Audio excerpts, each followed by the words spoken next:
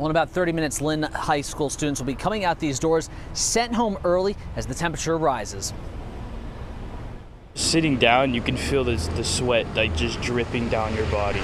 There was no shortage of Lynn English students willing to share the conditions they encountered yesterday while trying to learn inside their massive high school with no AC. Like a sauna.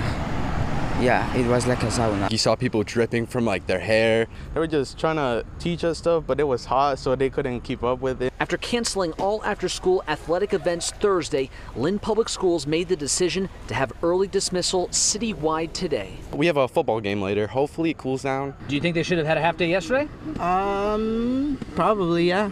Regardless, students weren't trying to repeat the conditions this morning, carrying water bottles as they walked through the doors and already making plans for how they were going to stay cool once classes got out. Probably I'm just gonna go home, take a cold shower. I brought this today thinking like I gotta stay hydrated because I know it's about to be bad. Probably stay home with my AC. Gotcha. Anything else you want to add? And shockingly, every student we spoke with today was happy with the decisions to make a half day today. Reporting live in Lynn, Matt Reed, WCVB News Center 5.